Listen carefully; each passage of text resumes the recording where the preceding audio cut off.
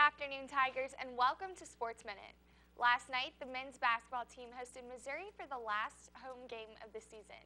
It was also the last home game for three seniors, Josh Gray, Keith Hornsby, and Henry Shortess, who is graduating early. Another player who may have played his last game in the PMAC is freshman Ben Simmons. Simmons has not yet confirmed his decision to move on from LSU after 1 year. Instead, chose to speak about the remainder of the season and the upcoming game on Saturday. After last night's win, the Tigers are now on a winning streak after falling short 3 conference games in a row.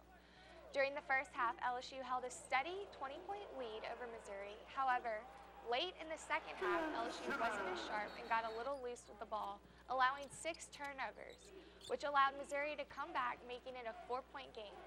Despite the comeback, the Tigers fought until the end and defeated Missouri 80-71.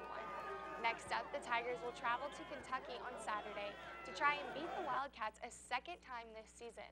Saturday's game is a 1 o'clock tip-off at the Rupp Arena. For Tiger TV Sports, I'm Cameron Stelly.